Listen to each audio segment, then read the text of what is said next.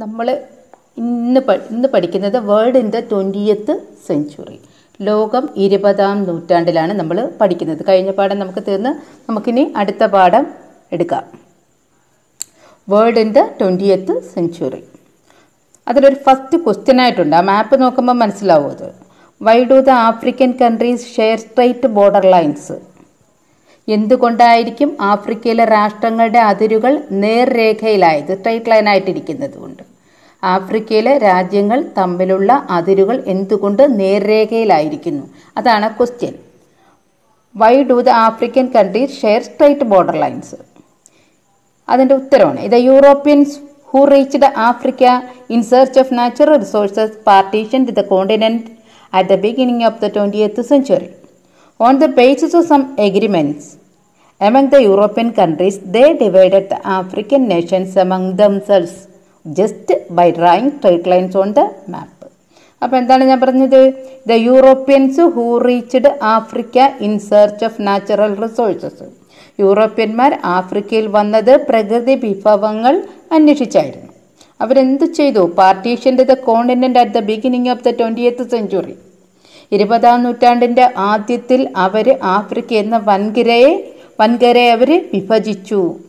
On the basis of some agreements, ചില ധാരണകളുടെ അടിസ്ഥാനത്തിൽ ഭൂപടത്തിൽ അതിർത്തികൾ വരച്ച് ആഫ്രിക്കയെ അവർ വീതം വയ്ക്കുകയാണ് ചെയ്തത്. അപ്പോൾ വിഭവങ്ങൾ തേടി ആഫ്രിക്കയിൽ എത്തിയ യൂറോപ്യർ 20ാം നൂറ്റാണ്ടിൻ്റെ ആരംഭത്തിൽ, 20ാം നൂറ്റാണ്ടിൻ്റെ ബിഗിനിങ് അല്ലെങ്കിൽ തുടങ്ങുന്ന സമയത്ത് ആഫ്രിക്കയെ പങ്കിട്ടെടുത്തു. ആഫ്രിക്ക അവർ ഡിവൈഡ് ചെയ്തിട്ട് ഓരോരുത്തരായിട്ട് അവർ എടുത്തു. യൂറോപ്യൻ രാജ്യങ്ങൾ തമ്മിലുള്ള ധാരണയുടെ അടിസ്ഥാനത്തിൽ ഭൂപടത്തിൽ അതിർത്തികൾ വരച്ച് ആഫ്രിക്കയെ വീതം വച്ച്, ഓരോരുത്തർക്കും ഇന്ന അതിർത്തി എന്ന് വരച്ച് അവർ ആഫ്രിക്കയെ വീതം വച്ച് എടുത്തു. അപ്പോൾ അതിൻ്റെ ഇംഗ്ലീഷ് ഞാൻ ഒരിക്കൽ കൂടെ പറയാം. The Europeans who reached Africa in search of natural resource. യൂറോപ്യന്മാർ ആഫ്രിക്കയിലെത്തിയത് പ്രകൃതി വിഭവങ്ങൾ അന്വേഷിച്ചായിരുന്നു. അവരെന്താണ് ചെയ്തത്? Partitioned the continent at the beginning of the 20th century. 20ാം നൂറ്റാണ്ടിൻ്റെ ആദ്യത്തിൽ അവർ ആ വൻകരയെ പങ്കിട്ടെടുത്തു. On the basis of some agreements, ചില ധാരണകളുടെ അടിസ്ഥാനത്തിൽ എമംഗ് ദ യൂറോപ്യൻ കൺട്രീസ്, ഈ യൂറോപ്യൻ രാജ്യങ്ങൾ തമ്മിലുള്ള ചില ധാരണകളുടെ അടിസ്ഥാനത്തിൽ ദേ ഡിവൈഡഡ് ദ ആഫ്രിക്കൻ നേഷൻസ്, അവർ ഈ ആഫ്രിക്കൻ രാജ്യങ്ങൾ എന്ത് ചെയ്തു? ഡിവൈഡ് ചെയ്തു. എമംഗ് ദംസെൽസ്, അവർ തമ്മിൽ ഡിവൈഡ് ചെയ്തു. By just drawing straight lines on the map. എങ്ങനെയാണ് അത് ചെയ്തത്? ഭൂപടത്തിൽ അതിർത്തികൾ വരച്ച് ആഫ്രിക്കയെ വീതം വച്ചു. ഭൂപടത്തിൽ അതിർത്തികൾ ഇന്ന രാജ്യത്ത് ഇന്ന അതിർത്തി വരെ എന്ന് വരച്ചിട്ട് അവർ ആഫ്രിക്കൻ വൻകരയെ പങ്കിട്ടെടുത്തു. യൂറോപ്യൻ രാജ്യങ്ങൾ പ്രകൃതി വിഭവങ്ങൾ അന്വേഷിച്ചാണ് അവർ വന്നിട്ട് അവരെന്ത് ചെയ്തു? ഓരോ യൂറോപ്യൻ രാജ്യങ്ങളും ആഫ്രിക്കയുടെ ഇത്ര ഭാഗം വെച്ച് അവർ പങ്കിട്ട ചില ധാരണകളുടെ അടിസ്ഥാനത്തിലാണ് അവർ ചെയ്തത്. അവർ ഓരോ രാജ്യങ്ങളും അവർ പങ്കിട്ട് എടുത്തു. ഓക്കെ, ഇത്രയും മനസ്സിലായ? ഇനി അടുത്തൊരു ക്വസ്റ്റ്യൻ ആണ്. Why did the European Nations partition Africa? European രാഷ്ട്രങ്ങൾ എന്തിനായിരിക്കും ആഫ്രിക്കയെ വീതം വച്ചത്? Why did the European Nations partition Africa? എന്തിനു വേണ്ടിയിട്ടായിരിക്കും ആഫ്രിക്കയെ അവർ വിഭജിച്ചെടുത്തത്? In order to exploit the natural resources of Africa. ആഫ്രിക്കയിലെ പ്രകൃതി വിഭവങ്ങൾ ചൂഷണം ചെയ്യാൻ വേണ്ടിയിട്ടാണ് അവർ ആഫ്രിക്കയെ വിഭജിച്ച് അവർ തമ്മിൽ ഒരു ധാരണയിലെത്തിയിട്ട് ആഫ്രിക്കയെ അവർ യൂറോപ്യൻ രാജ്യങ്ങൾ വിഭജിച്ചെടുത്തു. അതാണ് question. Why did the European Nations partition Africa? എന്തിനു വേണ്ടിയിട്ടാണ് ആഫ്രിക്കയെ യൂറോപ്യൻ രാജ്യങ്ങൾ പങ്കിട്ടെടുത്തത്? In order to exploit the natural resources of Africa. ആഫ്രിക്കയിലെ പ്രകൃതി വിഭവങ്ങൾ ചൂഷണം ചെയ്യാനാണ് അവരത് ചെയ്തത്. അപ്പം യൂറോപ്യൻ രാഷ്ട്രങ്ങൾ എന്തിനായിരിക്കും ആഫ്രിക്കയെ വീതം വച്ചതെന്ന് ചോദിച്ചാൽ, വിഭവങ്ങൾ ചൂഷണം ചെയ്യാൻ യൂറോപ്യൻ രാജ്യങ്ങൾ നടത്തിയ നീക്കങ്ങളുടെ ഭാഗമായിരുന്നു ആഫ്രിക്കയെ പങ്കിട്ടെടുക്കുക എന്നത്. ഇത് രാജ്യത്തിൻ്റെ പല ഭാഗത്തും പല രാജ്യങ്ങളും അല്ലെങ്കിൽ പല വൻകരകളും ഇതുപോലെ യൂറോപ്യന്മാർ പങ്കിട്ട് എടുത്തു. അവരുടെ അല്ലെങ്കിൽ ആ വിഭവങ്ങൾ ചൂഷണം ചെയ്യാൻ വേണ്ടി അവരുടെ അധീനതയിൽ ആക്കി. അടുത്തത് ഇൻഡസ്ട്രിയൽ റവല്യൂഷൻ, വ്യാവസായിക വിപ്ലവം. Industrial revolution gradually spread from England to other countries. ക്രമേണ ഇംഗ്ലണ്ടിൽ നിന്ന് വ്യാവസായിക വിപ്ലവം യൂറോപ്പിലെ മറ്റു രാജ്യങ്ങളിലേക്ക് വ്യാപിച്ചു. Capitalist invested in factories and production was increased. മുതലാളിമാർ ഫാക്ടറികളിൽ മൂലധനം നിക്ഷേപിക്കുകയും അങ്ങനെ അവരുടെ ഉൽപ്പാദനം കൂടുകയും ചെയ്യും. This increase there profit.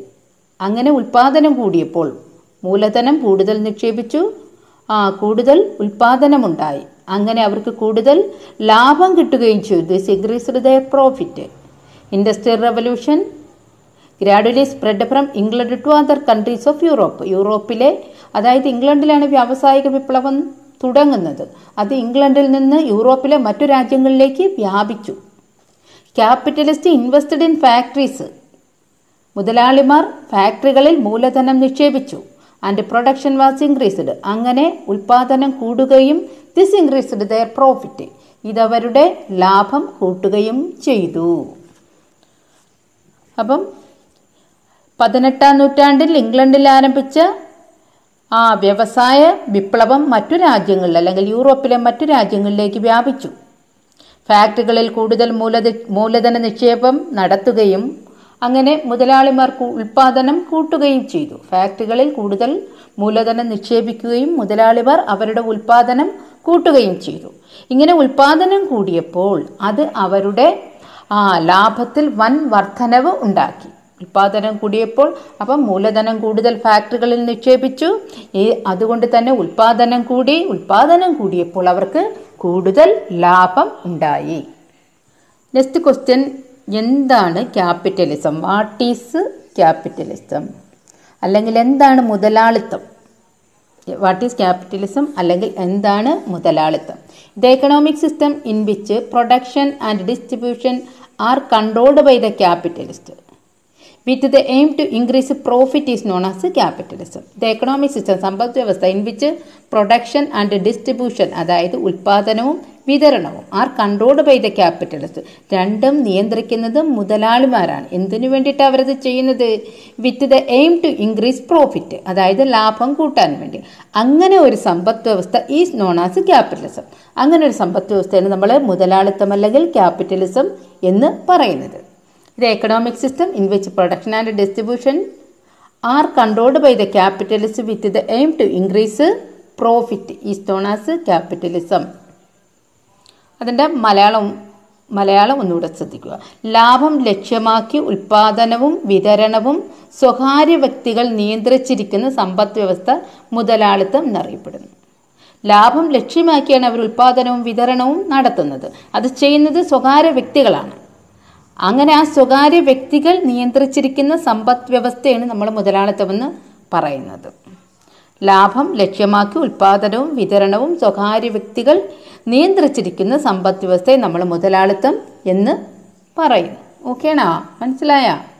ഇത് economic system in which production and distributions are controlled by the capitalist with the aim to increase the profit. അവരുടെ ലക്ഷ്യം പ്രോഫിറ്റ് അല്ലെങ്കിൽ ലാഭം ഉണ്ടാക്കുക എന്നത് മാത്രമായിരുന്നു. This economic system is called capitalism. ഈ സാമ്പത്തിക വ്യവസ്ഥയെ നമ്മൾ മുതലാളിത്തം അല്ലെങ്കിൽ ക്യാപിറ്റലിസം എന്ന് പറയുന്നു. Okay. The advent of large-scale industries enhanced capital investment.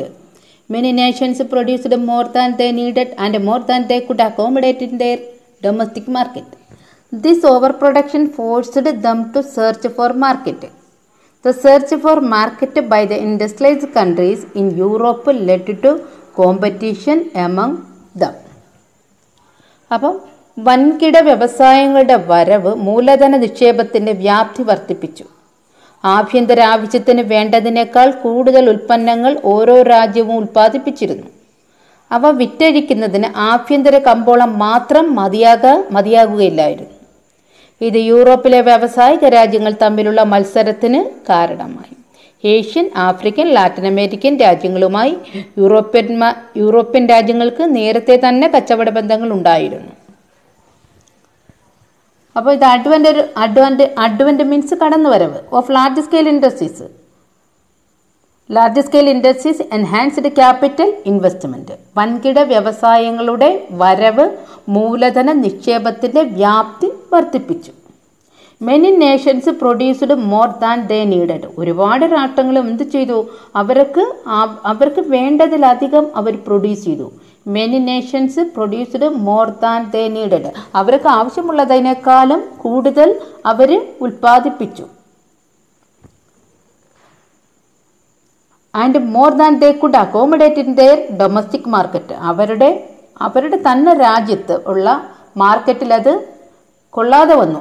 അവിടെ തന്നെ അത് വിറ്റഴിക്കാൻ കഴിയാത്തത് അവിടെ കെട്ടിക്കിടന്നു. അത് വിറ്റഴിക്കാൻ കഴിയാത്ത ഒരവസ്ഥ അവർക്കുണ്ടായി. ദിസ് ഓവർ പ്രൊഡക്ഷൻ, അപ്പോൾ കൂടുതൽ ഉൽപ്പാദനം, അമിത ഉൽപ്പാദനം. Forced them to search for market. അവരെന്തിന് പ്രേരിപ്പിച്ചു? ലോകം മുഴുവൻ കമ്പോളങ്ങൾ സെർച്ച് ചെയ്യാനായിട്ട് അവരെ, അല്ലെങ്കിൽ കമ്പോളങ്ങൾ കണ്ടുപിടിക്കാനായിട്ട് അവരെ പ്രേരിപ്പിച്ചു. അപ്പം many Nations produced more than ദേ നീഡഡ്. ഒരുപാട് രാജ്യങ്ങളും അവർക്ക് ആവശ്യമുള്ളതിലധികം ഉൽപ്പാദിപ്പിച്ചു. And more than they could accommodate in there domestic market. അവരുടെ സ്വന്തം രാജ്യത്തിൻ്റെ ഉൽപ്പന്നങ്ങൾ, അല്ലെങ്കിൽ അവരുടെ സ്വന്തം രാജ്യത്തിലെ കമ്പോളത്തിൽ ആ ഉൽപ്പന്നങ്ങൾ വിറ്റഴിക്കാൻ കഴിയാതെ അതവിടെ കെട്ടിക്കിടന്നു. അപ്പം അവരെന്ത് ചെയ്തു? This over production forced them to search for market. ഈ അമിതോൽപാദനം ഈ യൂറോപ്യൻ കൺട്രീസിനെ എന്തിന് പ്രേരിപ്പിച്ചു? കമ്പോളങ്ങൾ കണ്ടുപിടിക്കാനായിട്ട് പ്രേരിപ്പിച്ചു. അതാണ് സെർച്ച് ഫോർ മാർക്കറ്റ്. കമ്പോളങ്ങൾ കണ്ടുപിടിക്കാനായിട്ട് അവരെ പ്രേരിപ്പിച്ചു. അപ്പം ആ സാധനങ്ങൾ ഓവർ പ്രൊഡക്ഷൻ വന്നപ്പോൾ ആ സാധനങ്ങൾ വിറ്റഴിക്കാൻ ആഭ്യന്തര കമ്പോളം മാത്രം മതിയാകാത്തൊരവസ്ഥ വന്നു. ഇത് യൂറോപ്പിലെ വ്യാവസായിക രാജ്യങ്ങൾ തമ്മിലുള്ള മത്സരത്തിന് കാരണമായി. അവർക്ക് ആദ്യം തന്നെ Asian, African, Latin American, ഏഷ്യയിലെയും ആഫ്രിക്കയിലെയും Latin American രാജ്യങ്ങളിലെയും രാജ്യങ്ങളുമായിട്ടൊക്കെ യൂറോപ്യൻ രാജ്യങ്ങൾക്ക് കച്ചവട ബന്ധം ഉണ്ടായിരുന്നു. ഇവിടങ്ങളിൽ യൂറോപ്യൻ രാഷ്ട്രങ്ങൾ രാഷ്ട്രീയ അധികാരവും സൈനിക ശേഷിയും, എന്തൊക്കെയാണ് അവരതിന് ഉപയോഗിച്ചത്? രാഷ്ട്രീയ അധികാരവും സൈനിക ശേഷിയും ഉപയോഗിച്ച് സാമ്പത്തിക ചൂഷണം നടത്തി, എക്കണോമിക് എക്സ്പ്ലോയിറ്റേഷൻ നടത്തി. ഈ രാജ്യങ്ങൾ പിന്നീട് യൂറോപ്യന്മാരുടെ കോളനികളായിട്ട് മാറി. ഈ പ്രക്രിയയാണ് നമ്മൾ കോളനിവൽക്കരണം അല്ലെങ്കിൽ കോളനൈസേഷൻ എന്ന് പറയുന്നത്. അപ്പം നമ്മൾ ഈ പഠിക്കുന്ന ആൻസർ വാട്ട് ഈസ് കോളനൈസേഷൻ എന്നാണ്. അപ്പോൾ അത് ഇവിടെ തൊട്ട് എഴുതണം. ദ അഡ്വന്റ് മീൻസ് വരവ്, കടന്നു വരും. Of large scale industries enhanced capital investment. വൻകിട വ്യവസായങ്ങളുടെ കടന്നുവരവ് മൂലധനത്തിന്റെ നിക്ഷേപം കൂട്ടി. Many Nations produce more than ദേ നീഡഡ്. ഒരുപാട് രാഷ്ട്രങ്ങളും അവർക്ക് ആവശ്യമുള്ളതിലധികം ഉൽപ്പാദിപ്പിച്ചു. More than they could accommodate in there domestic market. അവരുടെ രാജ്യത്ത് ശേഖരിക്കാൻ പറ്റുന്നതിനേക്കാളും അപ്പുറം അവർ പ്രൊഡ്യൂസ് ചെയ്തു. ദിസ് ഓവർ പ്രൊഡക്ഷൻ, ഈ അമിതോൽപാദനം, forced them to search for new market. ഈ അമിതോൽപാദനം അവരെ പുതിയ പുതിയ മാർക്കറ്റുകൾ അല്ലെങ്കിൽ പുതിയ പുതിയ കമ്പോളങ്ങൾ കണ്ടുപിടിക്കാൻ പ്രേരിപ്പിച്ചു. The search for market by the industrialised countries in Europe led to competition among them. അപ്പം യൂറോപ്പിലെ ഓരോരോ രാജ്യങ്ങളും എന്ത് ചെയ്തു? അവിടുത്തെ ഓരോരോ ഇൻഡസ്ട്രിയലൈസ്ഡ് കൺട്രീസ് മീൻസ് വ്യാവസായിക രാജ്യങ്ങൾ മാർക്കറ്റ്, അവരുടെ പ്രോഡക്റ്റ് വിറ്റഴിക്കാൻ വേണ്ടി, മാർക്കറ്റ് കണ്ടുപിടിക്കാൻ വേണ്ടി മത്സരിച്ചു. കോമ്പറ്റീഷൻ എമംഗ് ദം, അവർ തമ്മിൽ മത്സരിച്ചു. The Europeans had already established trade relation with, ആരുമായിട്ടൊക്കെ അവർക്ക് ആൾറെഡി കച്ചവട ബന്ധം ഉണ്ടായിരുന്നു. Asian, African and Latin American Nations. യൂറോപ്യന്മാർക്ക് already established trade relation, മുമ്പ് തന്നെ അവരൊക്കെ കച്ചവട ബന്ധമുണ്ടായിരുന്നു. ഏതൊക്കെ രാജ്യങ്ങൾ തമ്മിൽ? Asian, African and Latin American Nations മായിട്ട് അവർക്ക് കച്ചവട ബന്ധം ഉണ്ടായിരുന്നു. ഏഷ്യൻ, ആഫ്രിക്കൻ, ലാറ്റിൻ അമേരിക്കൻ രാജ്യങ്ങളുമായി യൂറോപ്യൻ രാജ്യങ്ങൾക്ക് നേരത്തെ കച്ചവട ബന്ധങ്ങൾ ഉണ്ടായിരുന്നു. ഇവിടങ്ങളിൽ യൂറോപ്യൻ രാഷ്ട്രങ്ങൾ എങ്ങനെയാണ് അവർ പിടിച്ചടക്കിയതെന്നാണ്. രാഷ്ട്രീയ അധികാരവും സൈനിക ശേഷിയും ഉപയോഗിച്ച് സാമ്പത്തിക ചൂഷണം നടത്തി. ഈ രാജ്യങ്ങൾ പിന്നീട് ഈ യൂറോപ്യൻ രാജ്യങ്ങളുടെ കോളനികളായിട്ട് മാറി. ഇന്ത്യ ബ്രിട്ടൻ്റെ ഒരു കോളനി, അതുപോലെ ഒരു കോളനിയായിട്ട് മാറി. ഈ പ്രക്രിയയാണ് കോളനിവൽക്കരണം എന്ന് പറയുന്നത്. അപ്പോൾ ഇത് search for market by the industrialised countries in Europe led to competition among them. അവർ തമ്മിൽ മത്സരമുണ്ടായി. ഇത് Europeans had already established trade relations വിത്ത്. ഈ യൂറോപ്യൻകാർക്ക് അപ്പോൾ തന്നെ ആരുമായിട്ടൊക്കെ കച്ചവട ബന്ധമുണ്ടായിരുന്നു? Asian, African and Latin American Nations. ഏഷ്യയിലെയും ആഫ്രിക്കയിലെയും Latin അമേരിക്കയിലെയും രാജ്യങ്ങൾ തമ്മിൽ അവർക്ക് കച്ചവട ബന്ധം ഉണ്ടായിരുന്നു. Using political power, political power means രാഷ്ട്രീയ അധികാരവും ആൻഡ് മിലിറ്ററി ഫോഴ്സസ് സൈനിക അധികാരവും the European countries economically exploited this Nations ഉപയോഗിച്ച് ആ രാജ്യത്തെ വിഭവങ്ങൾ അല്ലെങ്കിൽ സാമ്പത്തികമായി ആ രാജ്യങ്ങളെ ഇവർ ചൂഷണം ചെയ്തു. ലേറ്റർ പിന്നീട് ദേ became the colonies of European countries അവരാരായിട്ട് മാറി? ആ രാജ്യങ്ങളെ അവരുടെ കോളനികളായിട്ട് മാറ്റി. This process is called colonisation. ഇതിനെയാണ് കോളനൈസേഷൻ എന്ന് പറയുന്നത്. അപ്പോൾ ഇത് അഡ്വന്റ് തൊട്ട് തുടങ്ങണം. ഇത് Advent of large scale industries enhanced capital investment കൂടുതൽ നിക്ഷേപം നടത്തി. Many Nations produced more than ദേ നീഡഡ്. ഒരുപാട് രാജ്യങ്ങളും അവർക്ക് ആവശ്യമുള്ളതിലധികം അവർ പ്രൊഡ്യൂസ് ചെയ്തു. And more than they could accommodate in there domestic market. അവരുടെ ആഭ്യന്തര കമ്പോളത്തിൽ വെക്കാൻ പറ്റുന്നതിനേക്കാൾ അധികം അവരിങ്ങനെ സാധനങ്ങൾ കുമിഞ്ഞുകൂടി produce ചെയ്തുകൊണ്ടേയിരുന്നു. This over production forced them to search for new market. ഈ അമിതോൽപാദനം അവരെന്തിന് പ്രേരിപ്പിച്ചു? പുതിയ പുതിയ കമ്പോളങ്ങൾ കണ്ടുപിടിക്കാനായിട്ട് അവരെ പ്രേരിപ്പിച്ചു. The search for market by the industrialised countries in Europe. ഈ യൂറോപ്പിലെ രാഷ്ട്രങ്ങൾ പുതിയ പുതിയ അവരെ സാധനങ്ങൾ വിറ്റഴിക്കാനായിട്ട് പുതിയ പുതിയ രാജ്യങ്ങൾ ഇങ്ങനെ സെർച്ച് ചെയ്തുകൊണ്ടേയിരുന്നു, ഇങ്ങനെ അന്വേഷിച്ചുകൊണ്ടേയിരുന്നു. Led to competition among them. അത് അവർ തമ്മിൽ സ്പർദ്ധ അല്ലെങ്കിൽ മത്സരം ഉണ്ടാക്കി. The Europeans had already established trade relations വിത്ത്. യൂറോപ്യന്മാർക്ക് മുമ്പ് മുതലേ ട്രേഡ് റിലേഷൻ കച്ചവട ബന്ധമുണ്ടായിരുന്നു. ആരൊക്കെയായിട്ടാണ്? Asian, African and Latin American Nations അല്ലെങ്കിൽ ലാറ്റിൻ അമേരിക്കൻ കൺട്രീസ്. അപ്പം ഈ യൂറോപ്യന്മാർക്ക് നേരത്തെ കച്ചവട ബന്ധം ഉണ്ടായിരുന്ന രാജ്യങ്ങൾ ഏഷ്യ, ആഫ്രിക്ക, ലാറ്റിൻ അമേരിക്ക. ഇനി എന്തൊക്കെയാണ് ഇനി ഓരോ കോളനികൾ അവരെങ്ങനെ പിടിച്ച് അടക്കി എന്നുള്ളതാണ് നമ്മൾ നോക്കുന്നത്. Using political power and military forces. അവരെന്തൊക്കെ ഉപയോഗിച്ചാണ്? പൊളിറ്റിക്കൽ പവർ രാഷ്ട്രീയ അധികാരം, മിലിറ്ററി ഫോഴ്സസ് സൈനികാധികാരം, സൈനിക ശക്തി. The European countries economically exploited this Nations. European രാജ്യങ്ങൾ സാമ്പത്തികമായി ഈ രാജ്യങ്ങളെ എന്ത് ചെയ്തു? എക്സ്പ്ലോയിറ്റ് മീൻസ് ചൂഷണം ചെയ്തു. Later they became the colonies of European countries. ആ ചൂഷണം ചെയ്ത രാജ്യങ്ങൾ പിന്നെ ഈ ആഫ്രിക്കൻ രാജ്യങ്ങളെ പോലുള്ള രാജ്യങ്ങൾ ഈ യൂറോപ്യൻ രാജ്യങ്ങളുടെ കോളനികൾ ആയി മാറി. അവർ മാറ്റിയെടുത്തു. This process is called colonisation. ഇതിനെയാണ് കോളനൈസേഷൻ എന്ന് പറയുന്നത്. അപ്പം അമിതോൽപാദനം ഉണ്ടായപ്പോൾ ആഭ്യന്തര കമ്പോളത്തിൽ അത് വിറ്റഴിക്കാൻ വയ്യാതെ അതവിടെ കെട്ടിക്കിടന്നു. അങ്ങനെ അവർ മറ്റു രാജ്യങ്ങൾ അവരുടെ ഉൽപ്പന്നങ്ങൾ വിറ്റഴിക്കാൻ വേണ്ടി അവർ മറ്റു രാജ്യങ്ങൾ സൈനിക ശക്തിയും രാഷ്ട്രീയ അധികാരവും ഉപയോഗിച്ച് പിടിച്ചെടുത്തു. പിന്നീട് എന്തായിട്ട് മാറി? അത് അവരുടെ കോളനികളായിട്ട് മാറി. ഓക്കേണോ? അപ്പോൾ ഇപ്പം നമ്മൾ പഠിച്ചത് വാട്ട് ഈസ് കോളനൈസേഷൻ ആണ്. അപ്പോൾ ഞാൻ പറഞ്ഞു അത് അഡ്വന്റ് ടു വേണം. The Advent of കടന്നുവരവ്. The large scale industry enhance capital investment. Many Nations produced more than they needed. അവർക്ക് ആവശ്യമുള്ളതിലധികം അവർ പ്രൊഡ്യൂസ് ചെയ്തു. More than they could accommodate in there domestic market. അതായത് അവരുടെ ആ ആഭ്യന്തര കമ്പോളത്തിൽ വിറ്റഴിക്കാൻ പറ്റുന്നതിനേക്കാളും സാധനങ്ങൾ അവർ പ്രൊഡ്യൂസ് ചെയ്തപ്പോൾ അതവിടെ കെട്ടിക്കിടന്നു. This over production forced them to search for market. അപ്പോൾ ഈ അമിതോൽപാദനം മറ്റ് രാജ്യങ്ങളിൽ കൊണ്ടുപോയി ഈ ഉൽപ്പന്നങ്ങൾ വിറ്റഴിക്കാൻ വേണ്ടി മറ്റ് രാജ്യങ്ങളിൽ കണ്ടുപിടിക്കുക എന്നത് അനിവാര്യമായ ഒരു കാര്യമായിട്ട് മാറി. This over production forced them to search for new market. The search for market by the industrialised countries in Europe led to competition among them. അപ്പോൾ യൂറോപ്പിലെ രാജ്യങ്ങൾ അവരുടെ ഉൽപ്പന്നങ്ങൾ വിറ്റഴിക്കാൻ വേണ്ടി ഓരോരോ രാജ്യങ്ങളിങ്ങനെ കണ്ടുപിടിച്ചുകൊണ്ടേയിരുന്നു. അതിനു വേണ്ടിയിട്ട് ഓരോ രാജ്യം കണ്ടുപിടിച്ച് അതിനെ കോളനിയാക്കാൻ അവർ തമ്മിൽ മത്സരിച്ചു കൊണ്ടേയിരുന്നു. ഇത് Europeans had already established trade relations വിത്ത്. മുമ്പ് തന്നെ യൂറോപ്യൻ രാഷ്ട്രങ്ങൾക്ക് ആരുമായിട്ടൊക്കെ കച്ചവട ബന്ധമുണ്ടായിരുന്നു. ഏഷ്യയായിട്ട്, ആഫ്രിക്കയായിട്ട്, ലാറ്റിൻ അമേരിക്കൻ നേഷൻസുമായിട്ട്. യൂസിങ് എങ്ങനെയാണ് അവർ ഈ ഓരോ കോളനികളും ഇനി എങ്ങനെ പിടിച്ചടക്കി എന്നുള്ളതാണ് ഇനി അടുത്ത് പറയുന്നത്. Using political power and military forces. എന്തൊക്കെ ഉപയോഗിച്ചാണ്? പൊളിറ്റിക്കൽ പവർ മീൻസ് രാഷ്ട്രീയ അധികാരം, മിലിറ്ററി ഫോഴ്സ് മീൻസ് സൈനിക ശക്തി. ദ യൂറോപ്യൻ കൺട്രീസ് ഇത് ഓരോന്നും അക്കോട്ട് മനസ്സിൽ വെച്ചേക്കണം. The European countries economically exploited this Nations. ഈ രാജ്യങ്ങളെ യൂറോപ്യൻ രാജ്യങ്ങൾ എന്ത് ചെയ്തു? ചൂഷണം ചെയ്തു. Let they became the colonies of European countries. എന്നിട്ട് ഈ രാജ്യങ്ങൾ ഈ യൂറോപ്യൻ രാജ്യങ്ങളുടെ കോളനികളായിട്ട് അധപ്പതിച്ചു. This process is called colonisation. ഇതിനെയാണ് കോളനിവൽക്കരണമെന്ന് പറയുന്നത്. ഓക്കേനാ? അതിന് തൊട്ട് താഴെ ഒരു ക്വസ്റ്റ്യൻ കിടപ്പുണ്ട്.